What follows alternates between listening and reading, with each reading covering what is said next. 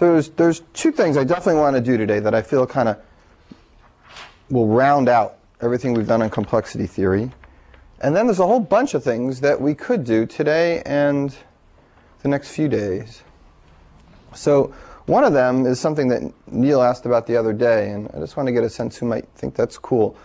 He asked about something called the recursion theorem, which, as far as a neat idea goes, it's a really neat idea.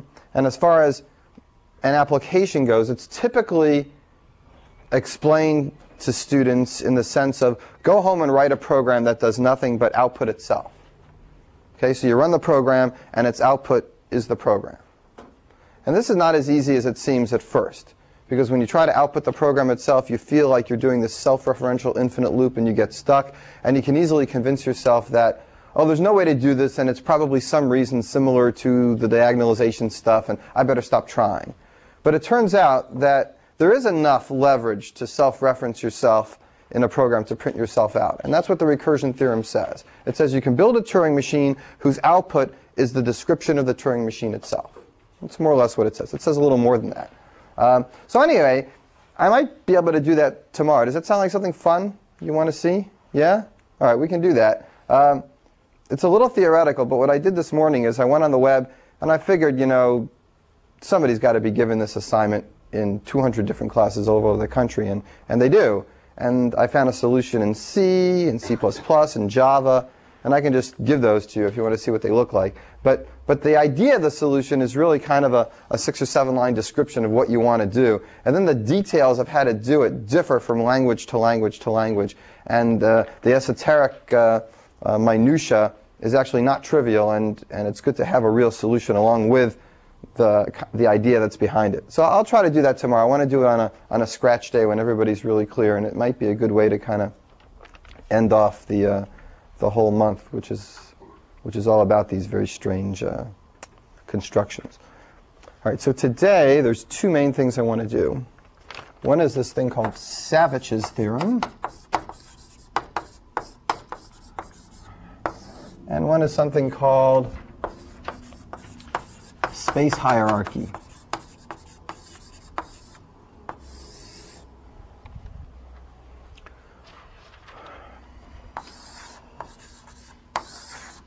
Where's that bullseye again?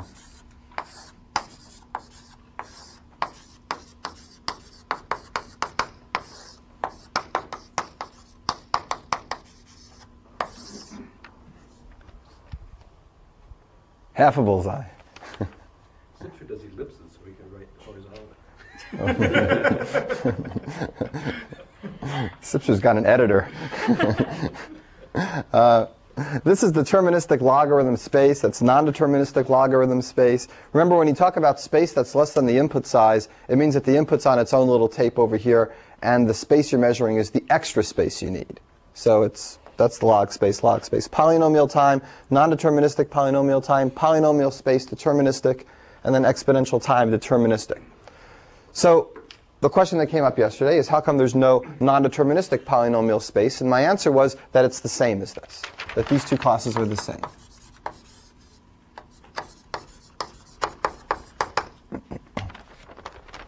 And the reason they're the same is because, unlike time, where you have to pay a lot to turn non-determinism into determinism, with space, you don't pay too much. Okay, space is cheaper as far as non-determinism goes. So if you want to go from a non-deterministic time algorithm to a deterministic time algorithm, you tend to have to pay an exponential amount. If this thing runs in time n, then this will run in 2 to the n. And if this runs in time n squared, this runs in 2 to the n, well, 2 to the n squared, more or less, or 2 to the n times n squared. But some exponential growth going from non-determinism to determinism. And nobody knows if you can do better. That's a fundamental question in complexity theory. With a lot of practical applications, if anybody found out any way to do better. We don't think there is a way to do better. But here, with space, you can actually pay a small price to go from non-determinism to determinism. And here's the theorem. The theorem says, if you use S of n space in a non-deterministic Turing machine, S of n space in a non-deterministic Turing machine, you can do the same thing with the square of that space in a deterministic Turing machine. So you don't pay an exponential blow-up, you pay a square blow-up. Therefore, if somebody gives you a non-deterministic algorithm that runs in polynomial space, like n to the fourth, then you can run it deterministically using n to the eighth space, squaring that n to the fourth. And that's why any polynomial space algorithm ends up being, that's a non-deterministic one, ends up being a polynomial space algorithm that's deterministic, because squaring something doesn't change it from being a polynomial to not being a polynomial. Now let's go down here to these log space ones. Here we have deterministic log n space, and this is non-deterministic log n space. So according to this theorem, what could I put over here around non-deterministic log space that's D? What deterministic amount of space? This is log n, so this would be D log squared n. Okay, I could square that space and do it deterministically. Everybody see that? So these are not classes of like whole polynomials. These are just a particular function log n, and I can make this little kind of containment. It's not exactly the same. dl is not the same as d log squared as far as we know, but it goes in this order. Okay. If I said like polylog, you know, any log exponentiation, log to the third, log to the fourth, log to the fifth, then d polylog is the same as n polylog, for the same reason as these two are the same. All right, that's the big picture. Are there questions so far? So I want to explain this today and why this is true. The next thing relates to the same idea. One of the few containments that we can actually show is proper in this diagram, that we can actually separate and say there really is something out here that isn't in here. One of the few things is what are called hierarchy theorems. That if you give me an algorithm that runs in linear time, I can find you a problem that will not be solved by any algorithm in linear time, that will need, say, space, that will need n squared space. And if you try hard enough, you can find another problem that's going to need n cubed space and n to the fourth space. So, for example, dl and d log squared, those separate by a log l, by a log n. Those might become separated in the hierarchy theorem, but certainly dl and p space will become separated. There's enough of a jump between log n and polynomial space that I can prove to you that there are things out here that are not in here. So it separates our classes legitimately a little bit. That's what a hierarchy theorem does. And there's one for time also. Okay? There's details about just how much of a push up you have to get before you get a new hierarchy. Like, is it certainly if you multiply the complexity by n, that's enough. Actually, if you multiply it by n to the anything, it's enough. But multiplying by log n, well, there's some issues there. For time, there's a similar hierarchy theorem. Intuitively, again, if you multiply by a factor of n, it's enough to get a new complexity class. So there are problems in n squared that can't be done in n, problems in n cubed that can't be done in n squared, etc., all the way through a real hierarchy in this p area. So we're going to talk about a space hierarchy. The time hierarchy proof is very much the same. And the proof of space hierarchy is very much like diagonalization. It's just diagonalization thrown on a different kind of problem. And it's similar to one of the extra credit problems I gave you where you throw diagonalization on oracles. So this is diagonalization thrown on space hierarchy. So you'll see diagonalization again, and it'll prove that there are some problems that can't be done in a certain amount of space, and that can be repeated. So the next level and the next level and the next level, and there's a whole hierarchy of problems, one which can't be done with the space of the one below it. So I want to do those two things today.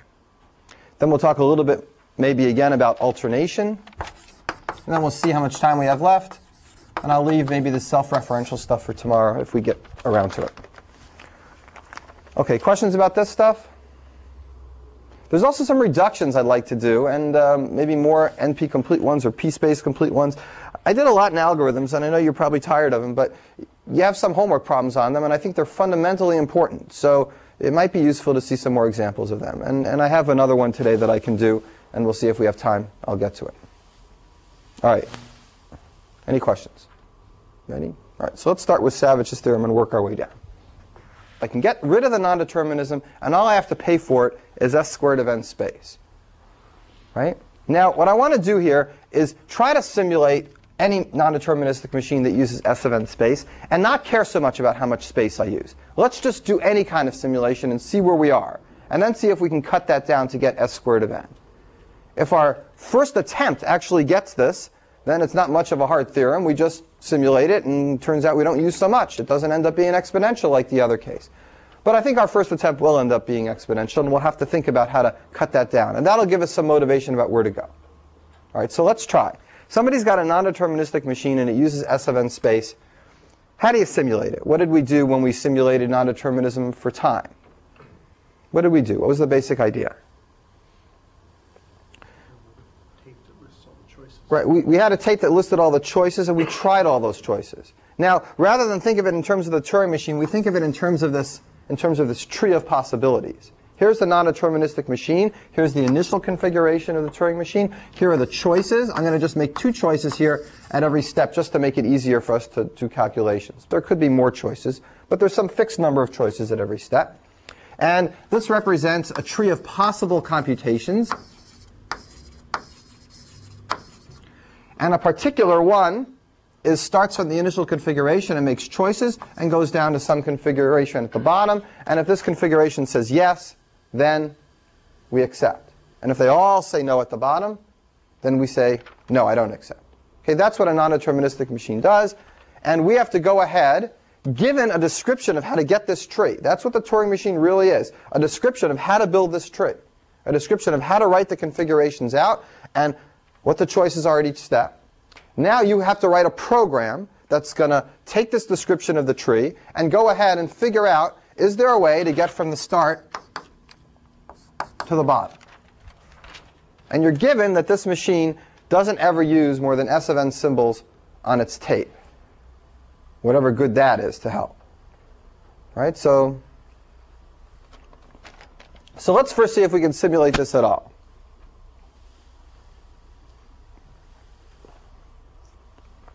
Somebody gives you this Turing machine, they give you an input, you're trying to find out whether the Turing machine accepts the input, and you have a deterministic program in order to do it. So we'll do what Chris said a minute ago, we'll try all the possibilities. Right? But how far can this tree go down? It can go down pretty far. It can go and go and go. Right? So we can simulate it, and it doesn't seem to be any limit on the time we'll spend simulating this. All right, so maybe it'll go forever. But how much space is it going to use? Well, if we actually build this tree up, it's going to use an infinite amount of space too. So my first gut instinct simulation uses an infinite amount of space.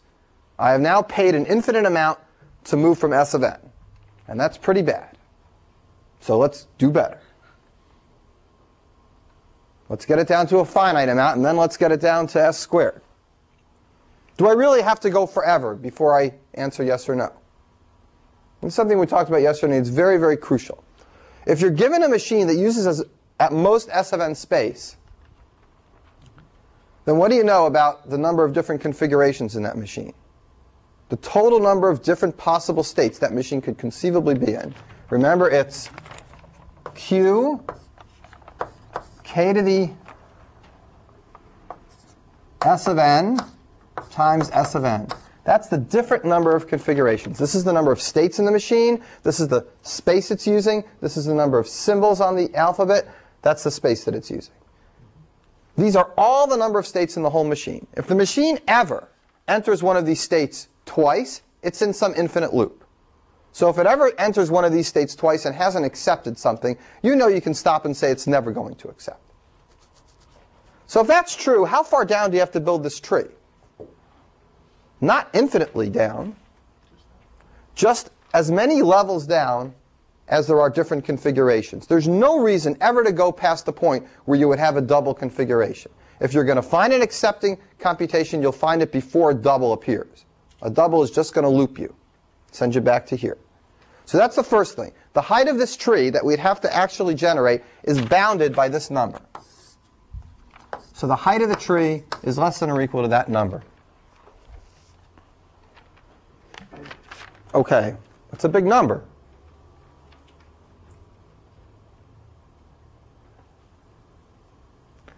How many nodes are in a tree with this height? A binary tree with this height? 2 to that number. Well, that's hideous. I mean, this is exponential to the exponential. But now at least we've got a finite step, okay? Now we're closing in on Savitch's theorem. That's why the theorem has got a name, right? Because when you try to just do it on your own, you don't get the answer right away. So somebody finally figures out how to do it, and they get their name on the theorem. Once you understand Savitch's theorem, you're going to say, hey, I could have done that. And that'll be in about 10 minutes. All right, so we knocked it down from infinity to finite. I can take S of n space in a non-deterministic machine, and if I do the most brute force thing, which is just go ahead and build this whole tree and store it in my memory, and then look at it, line by line by line, that takes this much space. Exponential, exponential. Can we improve on that? Chris says yes. Who else says yes, we can improve on this? Is there any need to store the whole tree to figure out if you can get from here to an accepting one in the bottom? We don't have to build the whole tree. We can kind of build it as we go down, like a depth first search, up until that depth.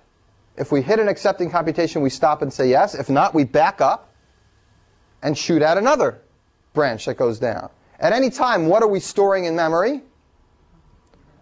We're storing a path from the top to the bottom, but not all the other branches. We don't generate those in advance. We leave those ungenerated and just remember where we're up to and generate them as we back up in the depth first search. It's a classic depth first search where you're given the description of the tree, but you don't actually have to store the whole tree. You just build it up as you go, and when you come back, you build up another path of it. When you come back, you build up another path of it. It's like a traversal through a tree, and you only store the path that you're currently traversing. And the way you build the rest of the tree is that you look at the Turing machine, and it tells you how to build the rest of the tree when you need it. And you've done this, actually, in programs. This is not something that's abstract. You did it in the Go program in algorithms. You did it in what's the name of that game? That ball game in the Java program. You did it a number of times. You've done these depth first searches. So what does that do to our space? It takes it down from this and makes it into... It takes rid of that 2 to the something factor. Now it's just the length of this thing, which is q, k, s of n times s of n. Now, I actually am a little bit, just a teeniest bit careless in that this is assuming that I can store every one of these dots in one space, right? This is the number of levels in my tree. The longest thing I have to store is a path from the top to the bottom. But actually, I can't just store a configuration in one cell or in a constant number of cells. How many cells does it take me to store one of these configurations? What's in one of these configurations? It's a picture of the tape, what the state is, and where the head is. How many cells does it take me to store that? S of n, because I know that the tape's never going to be more than S of n cells. So each one of these little dots takes S of n cells in order to represent it. No more than that. So I really need to multiply this by S of n. And I really should have done that here too, but we were so far off, I figured, why bother adding another factor? Now we're getting closer, so I want to give you the more realistic view. All right. So all we got to do is get rid of this part. Whoosh. That's not going to be so easy. All right, questions so far? Has anybody read Savitch's theorem, looked at it in the book yet? Yeah? Did you get it? Yeah? Most of it? OK. Carry on. We will. We're going to carry on in just a minute. All right, any questions so far? Good, good, good? All right. I'm doing this slowly because I really think this is important. It's nice to see a counterpart to what the biggest open problem in time is just a theorem with a solution in space. And maybe one day someone will have a proof that, the time exponentiation is required, and it'll just be, so-and-so's theorem, and this was open for 200 years, but now it's an exercise, in your homework. That's how things go. Okay, so let's go back to this picture. We have the potential to build this tree as deep as we want. We can make any piece of it we want at any time. We want to know if we can get from this configuration to an accepting configuration, any one, and we don't want to use as much space as actually generating a whole path. We don't ever want to hold a whole path from here to the bottom. That's way too much. Now, each configuration we store is going to take S of n symbols. So how many configurations can we conceivably store and still get away with this theorem? S of n. We got S of n for each configuration, and S of n configurations we have room to store. That gives us S squared n. S of n times S of n. So how can we go ahead, and go away from the abstraction of a Turing machine, just this picture. You can generate this picture as big as you want. I'm giving you the initial configuration. You got that. I'll give it a name. It's called I0, the initial configuration. Okay? And you get all the time you want. We're only measuring space here. So take all the time you want. Tell me, is there a way to get from I0 to any of the final configurations, which I'll number, I'll just give them names. We'll call them I F0, I F1. These are final configurations that accepting configurations. There might be, so they say there's 3 of them. Is there any way to get from here to here? You're given a description of exactly what configurations this can go to, description of how to build this tree. And I want to know, can I get from here to here? You have all the time in the world you want, but don't store too many things. So right now I've stored 4 things. That's not so bad. Maybe I shouldn't even store 4. Why don't I just do these one at a time? Now I've only stored 2 things. If I can't get from here to here, I'll try the next final configuration. I can use all the time I want, so why not just store as little as possible and then use the time to do it? So I'll take any final configuration, and I'm going to try to get from here to here. How do I do it? So just going through this tree and looking for a path from here to here is too much space.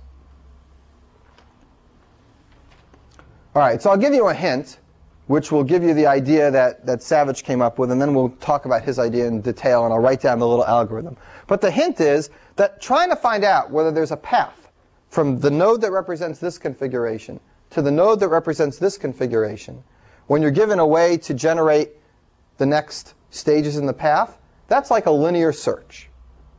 That's like I'm searching for something from here to here, and I'm going to look through the whole path and store it as I go. Right? So if you want to cut that down, what's the normal way to cut down linear search? Is to do like a binary search. But there needs to be some ordering to do a binary search.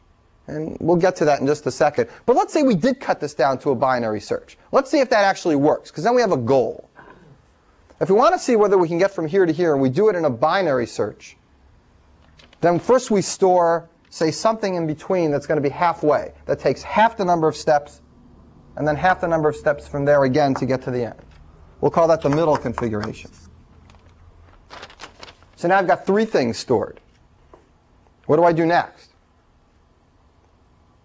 What if I find a middle one here?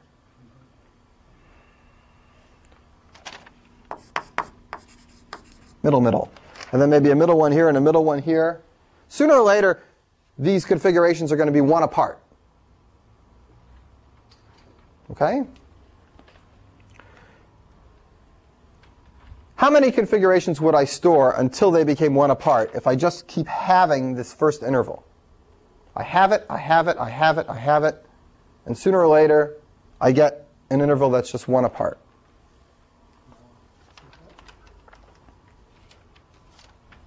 If I had 64 to begin with, and I halved it all the time until I got something with 1, I would have 6 different stages, right? I'd have the log base 2 of this. But what did I really start with? What's the real distance between I0 and IF0? It's not 64. It's really this. So if I manage to do my search in a way that I only store half points, then I can cut it down to the log base 2 of this. And the log base 2 of this is going to be what? More or less. Say that k was a 2. It makes it easier. The log base 2 of this is going to be S of n times log of S of n, right? Not times, S of n plus log of S of n, right?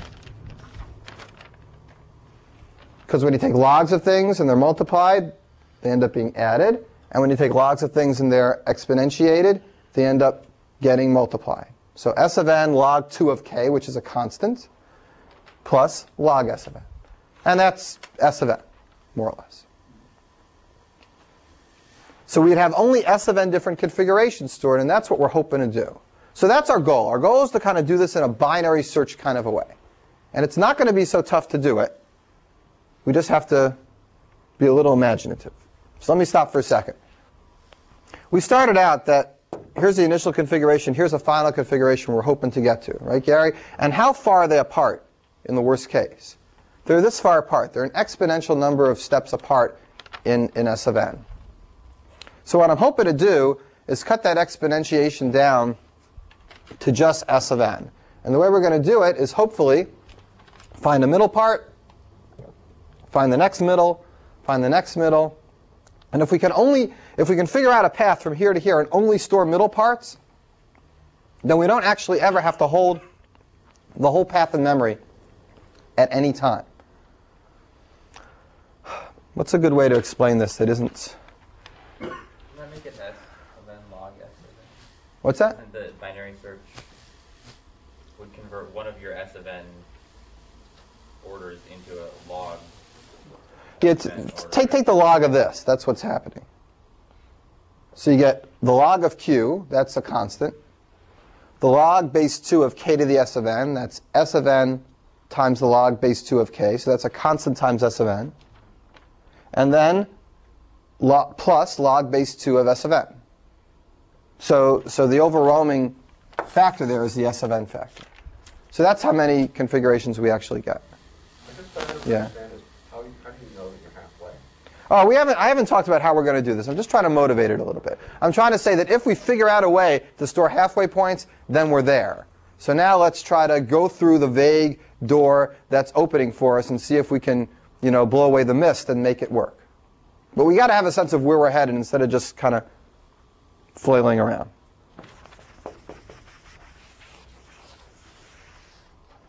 So before I actually write the algorithm down, I'm thinking maybe I can come up with another way of thinking about this that might be clearer for you.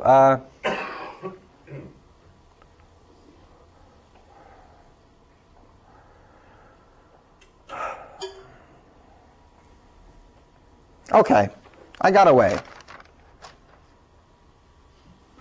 It's just the same thing, but maybe this will help you think about it. Let's say that somebody gives you a book, and in this book is a description of a big cave, and a description of the passages in the cave. And on page 1 is the entry passage, and that's called I0. And there's also a room at the end that has gold in it called I gold. That's the final configuration. And you're supposed to figure out whether there's a path from the entryway to the gold. Because this cave is complicated, and maybe there's a way to get there, and maybe there's not. Now what the book describes to you is you can turn to any page. Every page has a configuration on it with a list of other configurations that you can get to. So if you turn to the page with I0 on it, there'll be just a list of other pages in the book. I3, I8, I15, and you can go turn there and see that you can get there. Everyone understand so far? And then if you're on page I15, it'll tell you that you can get to page I26 and page I355. You have this book. And you've got to figure out a way, if there's a way to get from I0 to I gold. And you've got a piece of paper in your hand. And you're not allowed to write down too many things. That's exactly what this problem is about. But now it's a little more concrete. Or maybe less so. I mean, it's really the same thing. But I think it might be easier to think of it this way. You got all the time in the world you want. You can thumb through the pages as often as you want. You can backtrack. You can look at them again and again. Go wild with the exponential time. That's okay, but you cannot write down too many things. Does that help a little? Maybe? Gary? Maybe? Yeah? All right. All right. Well, here's our method. Any kind of simple method doesn't quite save you much time. I mean, if you start looking at I0 and seeing all the things it goes to and write them down on a list, and then seeing all the things those go to and write them down on a list, you just end up generating this tree, a path through the tree, and that's too many. Is rewriting, does that violate the space? If you erase and then Right. you can erase. Okay. And you reuse the space. Absolutely. So, and it's a tree, so there are no loops? No loops. Okay. Well- So once you move to the next room, you could erase what you had before and just write, oh, but then if you were wrong, you're wrong. Never mind. It's true. I mean, once you know you can get to here, there's no reason to remember all the things behind you. So at any given time, you only need, but you won't have the path.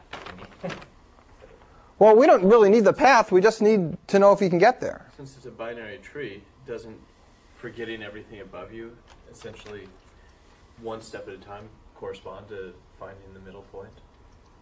I mean, you're at the top. You go down to one of the next two, and then you forget the path. You forget the guy above, and you just focus on the tree that's below you now. That essentially is the middle point, then. No, the middle point is actually, if this is, say, 100 from top to bottom, the middle point is the 50th spot. Okay. So it's actually the halfway point down there. It's not ruling out half the choices. It's getting halfway to your goal in that one computation. So you can't quite do that. All right. Let me write out this algorithm. It's a recursive algorithm that isn't too hard to understand. It's only 3 lines long, and it's surprising how short it is. But here it is, basically. We'll call it Savitch's algorithm. So the first thing he does is he tries whatever he's going to do for every single final configuration sequentially, one at a time. That doesn't matter because he can erase the tape in between each one. So the main idea is to show that he can do it from the initial to a given final configuration. But he's got to try all the final configurations to make sure he finds it if it's really there. So let's just put that in the beginning. For each final configuration, and you can generate all the final configurations just by taking the accept states, and connecting them with all possible tape symbols. I mean, you can just generate these final configurations. For each final configuration, IF, check if there's a path from I0 to IF using k steps. And k is initialized, I shouldn't say k, sorry. I'll just say the right thing.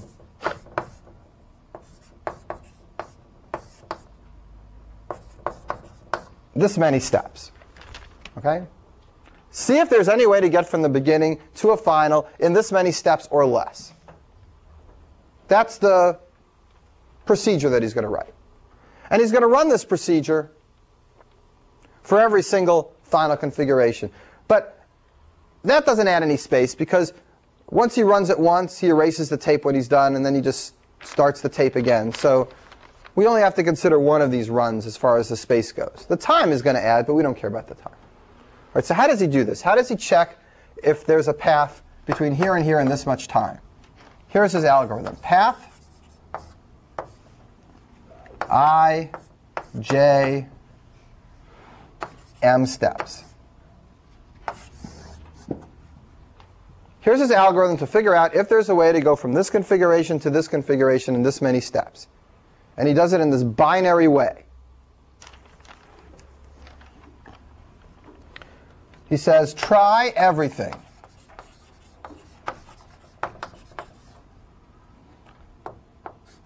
And we'll call everything L. Try every single L and see if the path from I to L can be reached in half that many steps, and the path from L2 to J can be reached in half that many steps.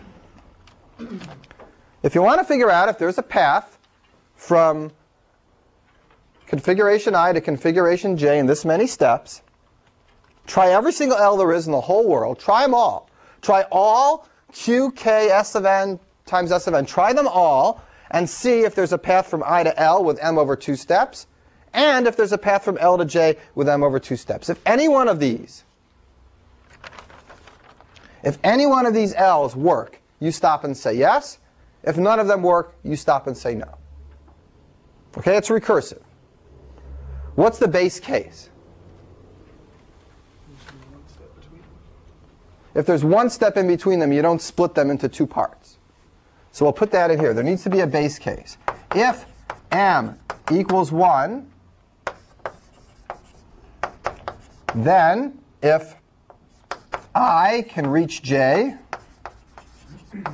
accept, else reject. So if there's only one step between them, check directly whether I can accept j, and then stop. So try every single L. If any of these are true, any of these true, then accept. Otherwise, reject. That's the idea. 3 lines. Let's analyze it, because now we go back to analysis of algorithms. Let's analyze the space for this algorithm, because it doesn't take a lot of space. It's surprising. Let me stop before I analyze the space and make sure everybody knows what it's doing.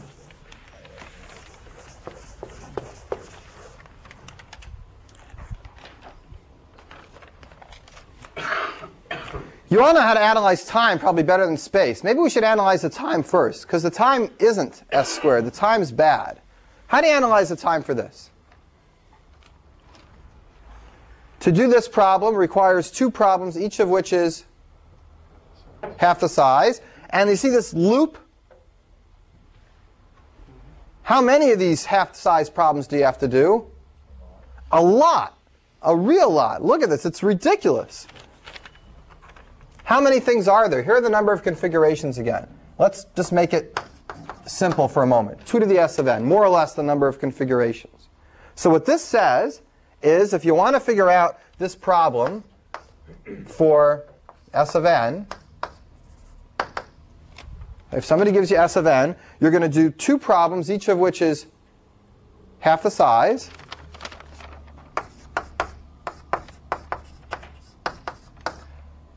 And then you're going to do that how many times? 2 to the s of n times. And then it takes one statement to maybe do the if, to check on the if statement. So look at this. This is horrible. This is clearly exponential. I mean, the recursive relationship itself has an exponential bound in it. So the time is terrible. If m is odd, you can't split it in half. Yeah, so we split it as close as possible to half. That's not going to matter. Just do n over 2 ceiling. It's not going to. Just round up. That won't be a problem. All right, so the time here is bad. And part of what makes Savitch's theorem so elusive is that you're so used to trying to save time that you don't think of algorithms that happen to save space if the time is really bad. You don't think of doing this because you can see it's just ridiculous time-wise. But space-wise, it's really good. And you should develop an intuition to save space, because it's really kind of a cool thing how much space this saves. So let's try to figure out what this thing actually does. It starts, and it has this stored in memory and this stored in memory. And then it tries its first L, a recursive call. It tries something out here. And it checks recursively whether there is a path from here to here of size m over 2 and a path from here to here of size m over 2. Right? Now let's go through it recursively. Let's say none of these are path 1 yet. So now it has to do, what does it do recursively? Right, it does this first half recursively, right? So it checks if there's a spot between here and here, halfway. And then it checks if there's a spot between here and here. And finally, it checks if there's a spot between here and here. And let's say these distances are 1, and it succeeds. So this is a success. I'll make the line, success. What does it do now? It recursively continues and does this second half. So it tries something in the middle here, and something maybe in between those two, and then it gets finally down to sizes of size 1, and it checks this, and that's OK. And now where was it up to? It was up to this second half, right? And it does that. What does it actually have stored right now? Throw away that. All these things that I checked, it can throw away. In fact, they are thrown away. They're off the stack. Bye-bye. The only thing that's remaining on the stack right now, when it goes back to do this and this, is this guy and this guy from the first call, and this one from the second call of the second recursion. And now it goes down again deeply, and deeply again. And sooner or later, it checks this off, and it knows I finished my first recursive call. There is really a way to get from here to here in half the place. And then it no longer needs this or any of these, and it goes back to just storing two things. The point is, what it really ends up doing at any point storage-wise is storing a configuration for every halfway spot in between. And when it finally finishes that one little section that it's doing, it pops back up, erases those things, and goes down to another section. And the maximum number of configurations on the stack at any time is the number of configurations it takes to have this over and over again until you're down to a configuration difference of 1. And that's exactly the log of the distance from here to here. And that gives you something more or less S of n. Right? So that's the analysis of the space of this. The analysis of this space actually has nothing to do with complexity theory. It's just an algorithms problem. And it's understanding recursion in stacks. This is really a good question for what's going on in scheme if you did this algorithm, that the stack doesn't overflow. That it's the time that would slow this down, but the stack would never overflow until you ran out of memory. All right, I'm kind of relying in this last step a little on your intuition about how recursion works and how stacks work. So if you're a little weak on that, you're going to have some trouble understanding what I just said a few minutes ago with this idea. But let me stop. Maybe I can explain it in a different way. Let me answer questions first. Yeah, Doug? I'm just remembering there were times doing recursion where we would have a stack overflow error. And I'm remembering trying to kind of compare with why is this one specifically not overflowing? It seems that this doesn't overflow because you're cutting down this parameter by half every time. Right. So the stack, how many active procedures does the stack ever have on its list at any time? It's got the original. It's got this one. It's got another half, and then it's got one. And when it succeeds in that one, it pops it off and puts a new one on. And when it succeeds in that, it pops it off, puts a new one on. Sooner or later, it'll get down to here. But then all the activations for this have been popped off already. So it never has both of these on the stack at the same time. It finishes with this one before it gets to this one.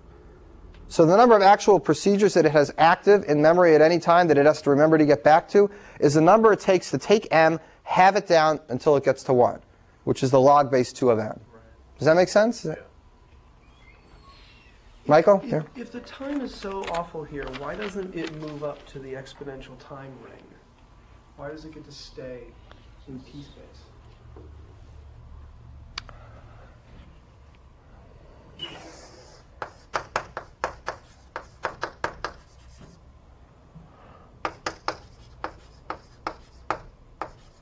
Michael asked a good question that really does merit a good answer. Let's see if I can give you one. I just showed you that if you have an algorithm in NP space, that I could simulate it and keep it in P space. So that NP space, even though it contains P space, actually equals P space. And you notice that this simulation actually takes exponential time. So everything you notice is true. I also just showed you that if you have something in NP space, I'll write it out here. This is a little bit of an unfair picture. Here's NP space. This is our first picture before I showed you that P space can simulate NP space. NP space is certainly bigger than P space because it's P space with non-determinism.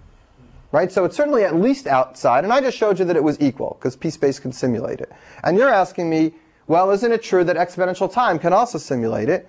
And the answer is yes, it can. NP space is certainly inside exponential time. And I didn't mention that, but it's true in our discussion that exponential time sits outside these two. So that's all it really says. That's not as clear as the answer I gave you, maybe, huh? I don't know. Now you're confused. I guess the answer to your question is that there's no issue there. What you said is right. It's true that exponential time can simulate non-deterministic space. Yeah. What? We know that exponential time is bigger than polynomial time, but we don't know that p space is bigger than polynomial time, right? So we don't actually know that this is exponential, given that. We don't know that this has to be exponential. Right. We don't know that. I know that I can simulate NP space with exponential time, that NP space is contained inside exponential time, that I'll never need worse than exponential time to do it. But for all I know, there might be a faster way to simulate NP space. I might be able to simulate NP space in polynomial time if I was really clever. I just don't see a way to do it. In other words, P space, it looks like this, but for all I know, these two categories are not only the same, but they're really the same as this. But that we don't know is true, and we think it's not true. This isn't answering your question. So maybe ask your question again, and maybe I can... I think Neil's right. The rings. The rings are bad. So I guess what I want to say is, Yeah? well, if just this algorithm, maybe there's another one, who cares? We have this algorithm which we know is exponential time. Absolutely, right. So that shows that there's that if you give me a non-deterministic p-space algorithm, that I can come up with an exponential time deterministic one that does the same thing. And because of that, I enclose the whole category of NP space inside exponential time. That's my justification for writing exponential time outside the ring here. That's all. I sort of want to push things out, but that's not really what those rings are saying. The rings are saying everything's enclosed. The rings are saying that these are enclosures. We don't know if they're proper enclosures. We know that there is a difference between P and XP time. We know that. But we don't know if there's any difference between P space and P. Those might be the same. We don't know if there's a difference between NP and P. Those might be the same. You can't push it out just because the way we tried ends up making it exponential time. There might be a better way to simulate this with time. You're still confused now, right? Oh, it's a little better. A little better, okay. We were talking about if you could put space and time requirements on the particular rings. Oh, that's another question. And maybe that's kind of what you're getting at intuitively. And maybe it would be nice to have a class where we say it's polynomial space and it's this amount of time, simultaneous. And people have done that. And there's a lot of literature about that, and there's even complete problems for classes like that. Simultaneous space and time. But that makes the picture more complicated, and it's kind of not really at a first course level. So we're not really talking about any of those things. We need to do it in 3 dimensions, like color. Oh, yeah. Good color. Sharon, yeah. Is what you're saying that if we could prove that when we make this change to determinism, we had to do it in exponential time, then that would sit in the exponential time? If we prove that doing this simulation actually required exponential time, I don't know how we could prove that. But if we could prove that, then we would know that P space is definitely not polynomial time. We know that these two things, the border here is a real border, and that these two can't collapse together. But we don't know that. For all we know, this, and this are all the same collapsed circle. I know they're contained in exponential time, but if I could show you for sure that you really needed exponential time, then it would spread these back out. There's still the possibility that P is powerful enough to simulate NP space. How about this? Here's our hypothetical categorization. I've convinced you that XP time can do NP space, and NP space can do P space, and P space can do P. This is enclosure is because space is always more powerful than time. Space is the number of cells you visit. Time is how many steps you take. So anything that has a number of cells visited, that has a time that takes n steps, certainly has to take at least n cells.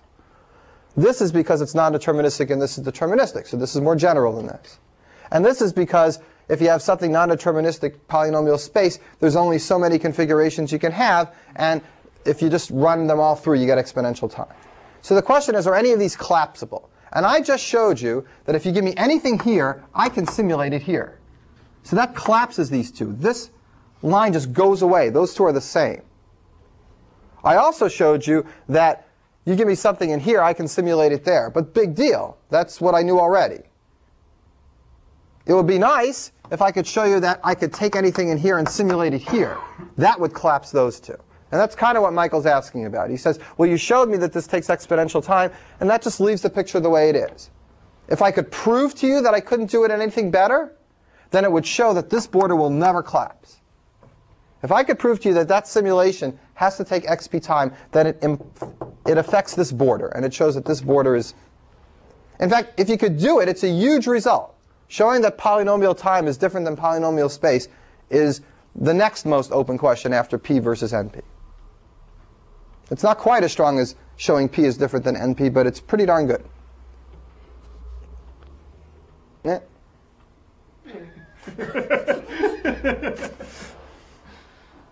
Okay, shall we move on to topic 2? Any more questions on this one? I'm still trying to kind of understand how the algorithm itself is going to work. I guess the piece that's confusing me is that we now have, we've taken this exponential expansion tree of all the possible configurations of our finite state machine, and we're now sort of treating it as a graph and as paths through the graph. I'm just not quite sure. It's a tree, actually, yeah, but yeah. Yeah, I'm just not quite sure exactly how we're kind of keeping track of, sort of which of these paths we've tried and which don't need to be tried again. If we're not taking exponential space to store every configuration. You don't store hardly any of it. You store hardly any of this tree. All you do is use the ability to construct pieces of the tree very, very often. You do that an exponential number of times, but you don't actually store the tree explicitly anywhere. You don't even store a path from the top to bottom explicitly anywhere at any given time. Right. But when we're going through this L, try everything L. That's definitely an exponential number of things. Right. If we were to write it all out, it would be exponential. So my question is, without writing is there a sequence somehow to all this L, so we just kind of know? You can order it any way you want. Well, you're gonna generate them all, so you could generate them all in some kind of a reasonable order. The tape symbols, the state starts in the first tape symbol, all the other possible tape symbols in lexicographic order. The state moves over to the next, the head moves over to the next spot, all the tapes in lexicographic order. You can certainly generate this out in some systematic order and remember where you were up to. It's the control of your program that remembers where you were up to, is the real answer to your question. And the control of your program is very, very crucial. It remembers that you tried these and you didn't try the others, and at any point it only stores one of these L's and a stack full of all the others until you get to the base case. So as far as the configuration it actually remembers at any time, it's the initial, the final, and a stack of other configurations equal to the number it takes to halve the distance between the original and the final repeatedly until you're down to one step. So yeah, you hardly look at the thing at all. And you can really do this. Like if you were in that cave and you had this book, you could really do this if you had a lot of time. You start on the first page, you're trying to get to the gold on the last page, and you know that there's presumably 80 steps in between. Right. So you say, I'm just going to try all the pages and see if there's a way to get from this page to this page in 40, and from this page to this page in 40. And now you remember that middle page. Put it aside somewhere. You write it on a separate piece of paper. I'm on page 32. That's the page I think. And now you say, okay, well, I got to do this recursively. So the second part I'll do later. And right now I'll just concentrate on the first part. I got to pick another halfway spot. Say that's on page 6. Another halfway spot, that's on page 4. And now I'm down to things of size 1. So I can get rid of 4 because I know there's a way to get from 1 to 6. And now I work between page 6 and 32. So you really are not storing too many configurations, and you just remember how much you've done. I guess your question is, how do you know how much of the path you've done? It's because this control keeps track of that. Well, it's also just sort of where is that book stored? Because the place where your little metaphor doesn't quite hold is that if you have the book, yeah, then you've taken sort of exponential space to write the book out. Right. So, yeah. Right. You don't really have the book. What you have is you're kind of figuring out the pages as you go. It's sort of like you're going back through the book. What you really have, that's right. What you really have is a description that tells you, you don't really have a book. Right. You've got a machine. And you can type in a page of this hypothetical book, and it'll tell you what's on that page. That's what you really have. And you're allowed to write down a few pages of where you were. Yes, that's a better metaphor. So we have a Turing machine that has, maybe several small tapes or something like that. There's little areas in the tape where we're keeping track of a few key things. Right. That allows Right. us to generate. But most of what you use is the ability to generate. Bounded. It's bounded by very little. Yeah, by s squared of n. So there's s of n configurations that you need to keep track of on the stack. Each one of the configurations takes s of n space. That's s squared of n. That's Savitch's theorem. Yeah, that's a good point you brought up about the metaphor. You don't really have this book you're looking at. You have the ability to, you have a machine that lets you know what's in the book. You give the machine a page, it tells you what's on that page. That's a much better way. It's a Pokédex, as my kids play with. None of you know about Pokemon. You're adults. Why would you know? Unless you're that weird big fat guy in The Simpsons who owns a comic book store. Then you'd know about it.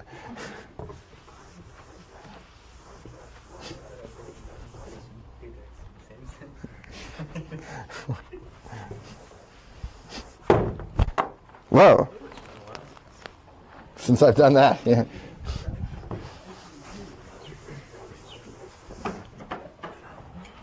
All right, second topic today.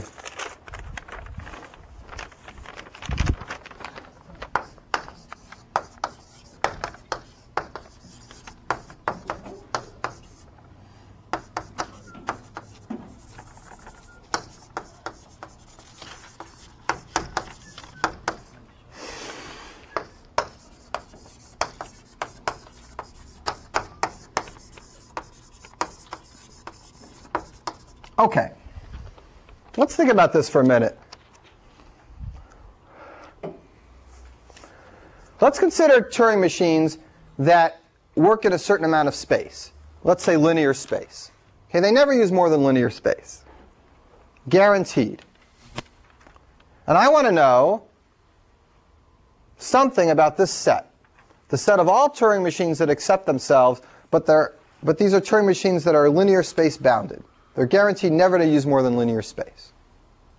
Everyone understand the difference between these and general Turing machines? General Turing machines can do anything they want, run amok on the tape, and these Turing machines are guaranteed that they never use more than linear space on the tape. So here's the input on one tape. They use another tape that never use more than the length of their input.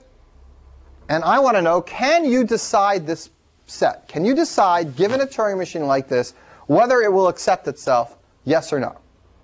Guaranteed that this machine never uses more than s of n symbols. So do you think this is decidable or undecidable? Can you write a program that decides this? Is n the number of states of the Turing machine? N is the size of the input. This is a Turing machine that takes an input and never uses more space than the size of its input. So in the case of accepting itself, n would be the size of the Turing machine.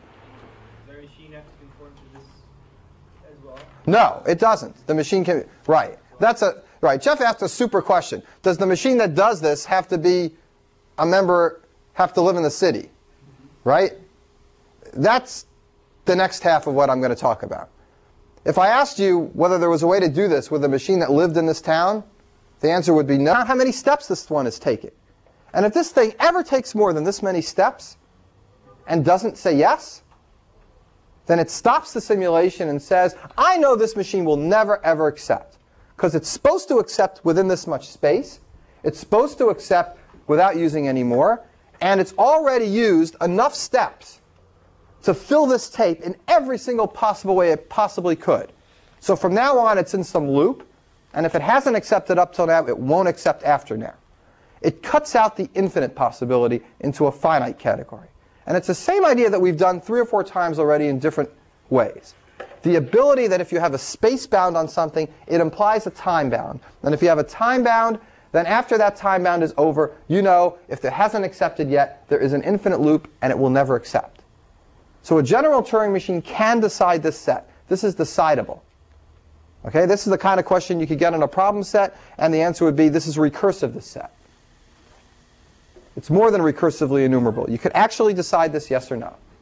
The yes part's easy, you just simulate. The no part's a little harder. You count up to here, and when you get past this number, if the answer hasn't been yes, then the answer's no.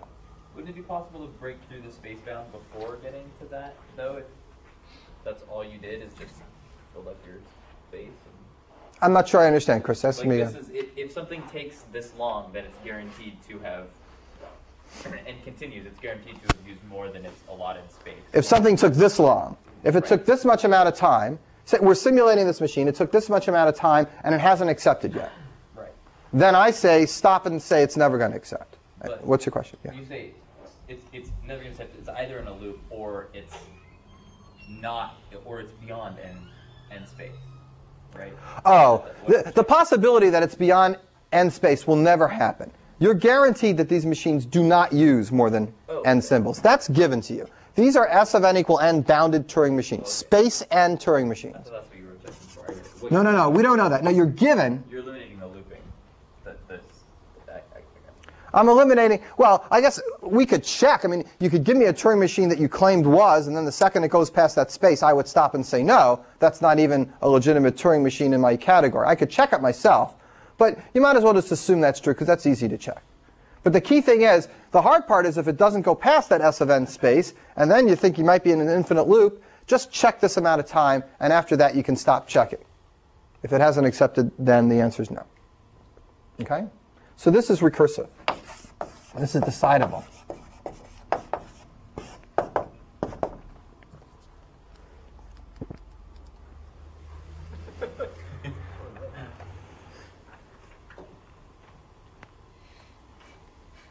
So is it really true? Like, Zoom in. it's not glowing. It's a lie. Glow in the dark chalk. Maybe it'll glow tomorrow. It doesn't glow. It says glow in the dark, glow in the dark, glow in the dark. It needs to be set in the sun for a while. Your results may vary. All right, well, so put a black filter on the video and see what happens. Okay, so now here's the next question, and this question actually is at the heart of the space hierarchy theorem. And I don't want to get into too many technical details, but the basic idea is really straightforward, and you've seen it before in the many diagonalization examples we've done. The next question is, and it's what Jeff asked a minute ago, really good question, is there a way to decide this set if we don't allow a general Turing machine? A different kind of decidability. Is there a Turing machine that is bounded with S of n equal n space that can make this decision? Is there a member of this group of Turing machines that's smart enough to be able to check whether all other Turing machines in its class accept themselves or not? Okay, and what do you think the answer is? The answer is no, but we know it's decidable. That means there's some other Turing machine that takes a bound of space that's bigger, because that's the only possibility for one that does work. There's none that, I'm going to show you that there's none in this class that actually take this amount of space that can do it. But I just explained to you that there's one that can do it. So that one has got to have to use more space. That means that there is a problem, namely this problem, the set of all Turing machines that accept themselves in a specific amount of space. That problem needs more space than S of n equal n. And then I can do it again from there. The set of all machines of S of n equal n squared will need something with extra space to recognize that, etc., etc., etc. You get a hierarchy of problems, each of which requires more space. And technically, you know how much you have to go up to make the thing work? You have to multiply this n by n to the epsilon, where epsilon is bigger than 0, and that's enough. Multiplying it by a log n, I think, is a little tricky. I'm not sure that quite works. There's some technicalities. So let me try to convince you that there's no S of n equal n space machine that will do this. So let's assume that there is. Let's assume that one of you come up with an S of n equal n machine that can decide yes or no, do all other S of n equal n machines accept themselves? Only the ones that accept themselves, yes or no? It accepts the ones that accept themselves, doesn't accept the ones that don't accept themselves. Is there a machine that does that? So I'm going to convince you there isn't, and it's this diagonalization proof.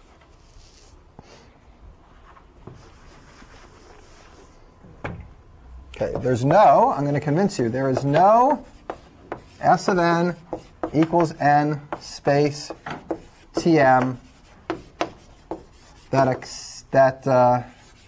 decides the above.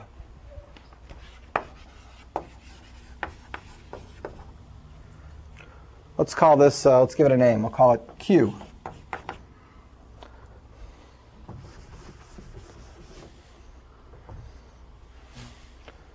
All right, who knows how to do diagonalization?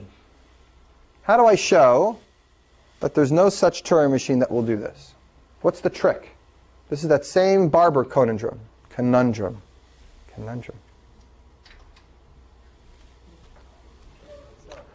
We assume there is one. Should be able to find out. Two.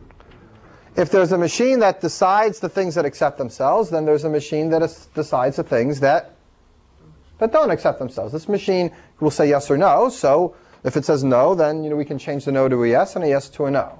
So if there's a machine that decides the above, then the machine can tell us whether one of these things accepts itself or doesn't accept itself.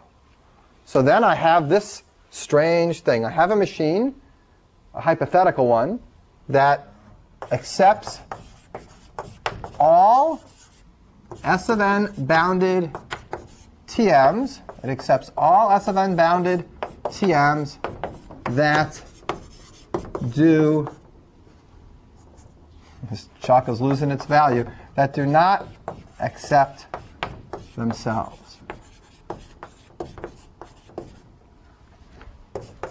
A hypothetical machine that does this would imply a machine that does this, a machine that accepts all S of n equal n bounded Turing machines that do not accept themselves. This is that Barber again. Let's consider this hypothetical machine that should exist if there was such a thing that accepted this. And I'm going to show you that this hypothetical machine can't exist by contradiction. Therefore, there is no possible S of n equal n bounded space machine that could decide this, because it implies the strange Barber that can't exist. How do we know this can't exist? Where's the problem? How do I find a contradiction in this description? Feed it to itself. I ask you the question, here's an S of n equal n bounded machine that accepts all S of n equal n bounded machines that do not accept themselves. So, does this machine accept itself? If it accepts itself, it's supposed to not accept itself. And if it doesn't accept itself, well, that's what it's supposed to do. It's supposed to accept all the things that don't accept themselves. So it can neither accept itself nor not accept itself. Therefore, it doesn't exist. It's a nonsensical definition. And if this can't exist, then the thing that implied it, namely that there is a possible S of n equal n space machine that decides this question, that can't exist either. And that implies my hypothesis. My hypothesis that I'm hoping, and now I know, there's no S of n equal n space machine that decides that question. Why did we flip why did it become that do not accept themselves? Because this is the one that gives you the contradiction. The ability to decide this question implies you can decide the complement, because all the yeses turn to noes and all the noes turn to yeses. And it's the complement of this set that's the one that doesn't exist. In other words, there is an S of n equal n bounded space Turing machine that will enumerate this set, that will tell you if the answer is yes when the answer is yes. It takes the machine and it simulates it using S of n space, and it keeps working and working, and if the machine sooner or later says yes, it will say yes. But if the answer is no, it can't check that because it doesn't have enough room to count that high. And this is kind of the proof of that. There's some technical details that I kind of left out here, but they're really minor. And the idea is really diagonalization again. And whenever you need to prove that there's separations in classes, diagonalization is always a way to do it. But it's the heavy big guns. And it fails between P and NP. There's no diagonalization between P and NP. And we don't have a lot of techniques for separating classes out outside of the heavy tool of diagonalization. And that's what people like Mike Sipser, who came to talk here, and people in his group, they're dying to come up with ways to leverage out and separate these classes that doesn't use the big heavy tool of diagonalization, because this is just the same idea over and over again, and it can only separate classes that are kind of far away from each other. It doesn't doesn't get fine-tuning between those classes. So that's why they look to circuits and other methods of defining computation in order to somehow separate these things out. Is there something special about this, the machines that accept themselves problem that makes this work where you can apply a general Turing machine can analyze a bounded Turing machine and turn something that would normally be undecidable or recursively enumerable into something that is decidable? Or it seems like that would be the case with anything, like any of those categorizing Turing machines problems. It's true. Now we know when it loops. Basically. Right, but just like any diagonalization, anytime you add a little power so that the higher level can understand the lower level, there's a question about that higher level that it can't figure out about itself. And you can add in a little more power. But the same thing could apply to lots of other Sure. Turing machine analysis problems other than just those that accept themselves, right? I mean, In fact, it does. Right. Oh, I see. Is the set of all S of n bounded Turing machines an empty language? Right. All those things. Right. You can apply Rice's theorem ideas to things like this. Sure. All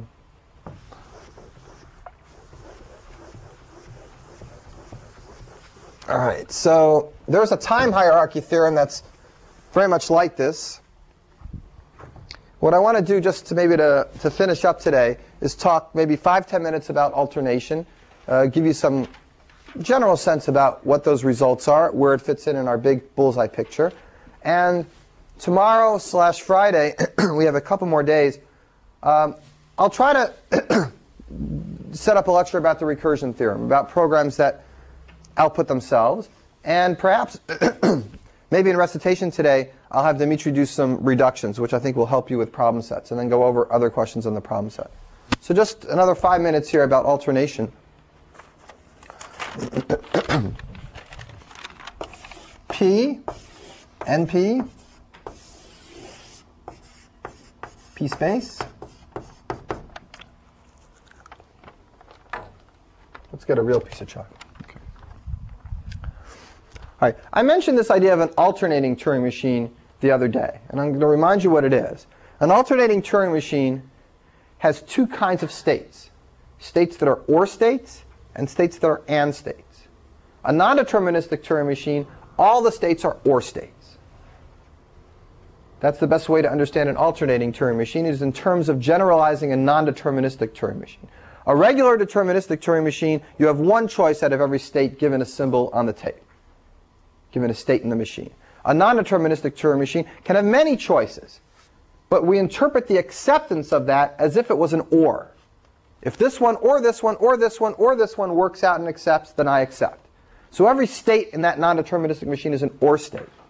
You can define AND states, so that then when there are many choices out of that state, the acceptance idea is that they all have to end up going to accepting configurations before you accept. And if they go to OR states, then there just has to be one of those computations from there that has to work. And if that goes to an AND state, all the arrows out have to end up in accepting configurations. So it's more complicated to decide whether you accept something or not, but your machine is kind of really powerful. And it gives you this alternating quantification that lets you write algorithms very, very quickly. And as I mentioned once before, there are many times where you can think of an alternating algorithm that solves a problem right away, even though the polynomial time algorithm is a little bit elusive. For example, there was a problem that I worked on a long, long time ago that there's an n to the 5th polynomial time algorithm for it, and you just don't think of it, given the problem straight up, even though the alternating idea is readily apparent. And it's an algorithm about figuring out how to take different graphs and put them on top of trees so as to minimize certain distances of the edges that are spread out in the trees. It's called an embedding problem. And it's an alternating thing because you spread out over the trees for every there exists, for every there exists, without getting into details. There are problems like that. So alternation is kind of a nice idea to think about. What's even nicer about it theoretically is that these alternating classes fit in with the diagrams we have here. And I gave this to you last time. I'm going to tell you again. Polynomial time turns out to be the same as alternating space log n. That means you have an alternating Turing machine that uses log n space. That's the same as a polynomial time algorithm.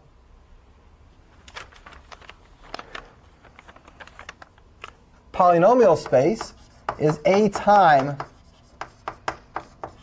polynomial. If you have an alternating machine and you let it run in polynomial time, that is exactly the same as the things you can do in polynomial space. So this is interesting. Think about polynomial time being here, and this saying, I'm adding alternation to polynomial time. When you add alternation, when you add non-determinism to polynomial time, it pops you up here. That's adding there exists. When you add universal, when you make it alternating, it pops you up the next level. Precisely. That's a very beautiful result. Add one quantifier, you're here. Add two quantifiers, you're here.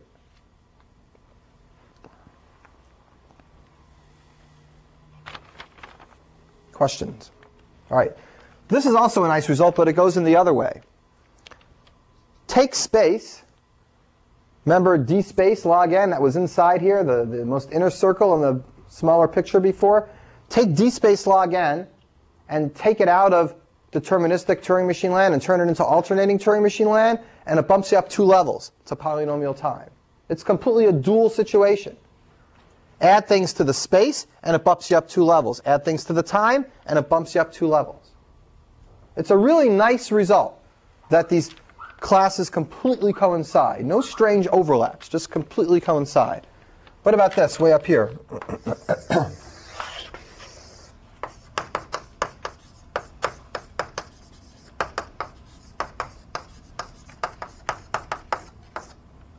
What if you have exponential time? What is that going to be equal to? A space of what? What do you think? Let's take a guess.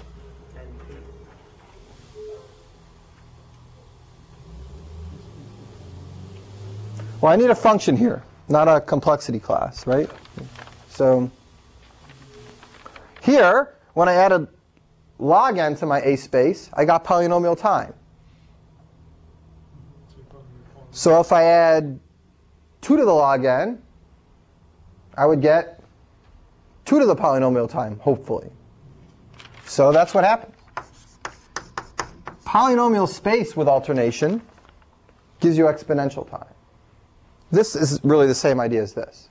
It's just lifted up at a higher level. These two are the same. But this is very, very nice. Now, the proofs of these things are not terrible, but they're also not simple. I mean, they really need a whole class or class and a half. Mike Sipser's book has these proofs. He splits it into 3 or 4 lemmas each. But the idea intuitively, and I'll just give you a 2-minute overview of this proof, because it's really not so bad. The idea is that you need to figure out how to simulate alternating machines that use log n space in polynomial time. So somebody gives you an alternating machine, and you got to simulate it somehow. So here's the alternating machine. It looks like this. Here's the computation.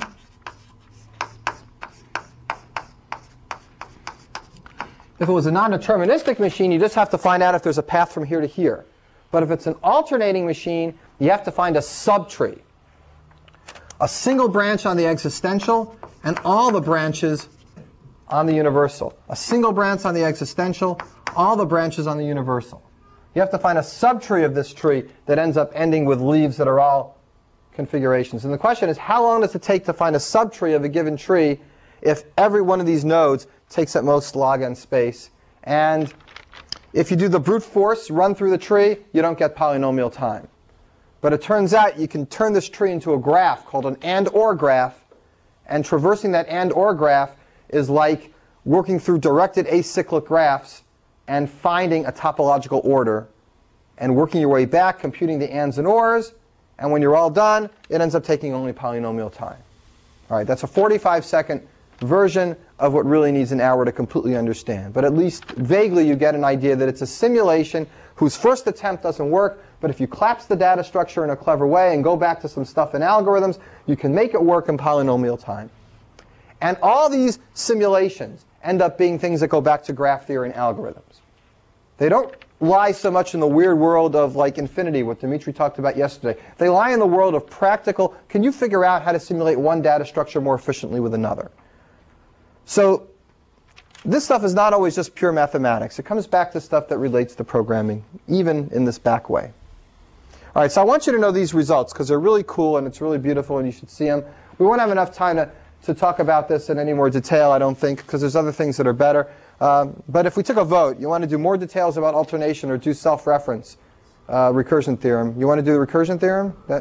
That's the consensus? All right. I can do more things like this next week during the Unix review week.